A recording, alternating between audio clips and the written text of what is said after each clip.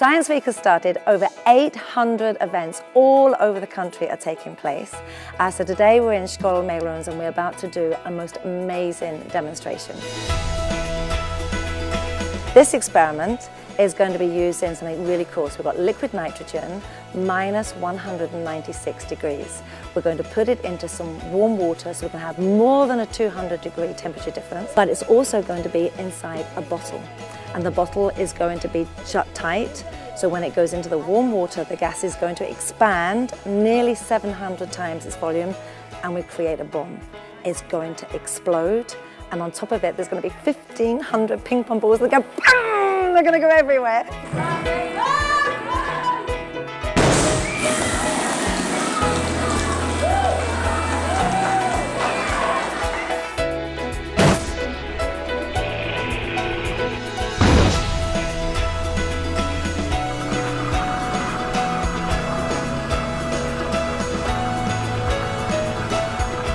I get really excited about science as an adult, and I always have all my life, but to see a room full of kids like this getting so worked up about blowing stuff up with science, that's one of the coolest things I've seen in a really, really long time.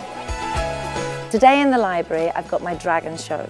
So it's based on the books by Cressida Cowell, and there's amazing chemistry. So we're just going to go through the story of how dragons fly, discussing digestion of dragons, and all their different fire types. Obviously lots of explosions too.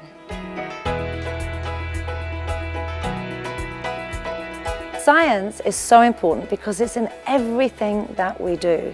If we're going to cook the most amazing meal, we become food scientists. If we have to do the drudgery of cleaning the house, we're going to be using all of the science between the chemicals. So you've got to be really careful about what you mix. Otherwise, as you see in my show, we're going to make hydrogen and boom, you could lose your house. Science also gives us the secrets behind the beauty of our world. And whenever you study science, you can understand the patterns of the stars, the patterns of your fingerprints. You're going to understand about how we can change our hair colors and get fancy nails, you know, or we can look at how we fix our car, make sure our car goes. It's just everything that we do in every essence of the world is science.